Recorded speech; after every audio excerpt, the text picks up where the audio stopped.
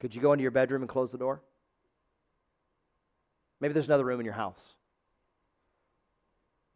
Maybe your closet. Now, you may say, I got a really tiny closet. Just squeeze in there, right?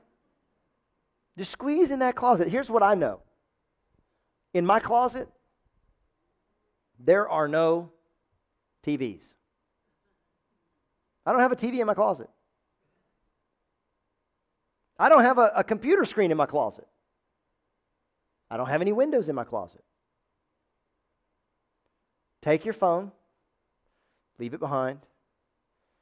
Maybe take off your smartwatch so you're not getting notifications, right? Right? Maybe it's your closet.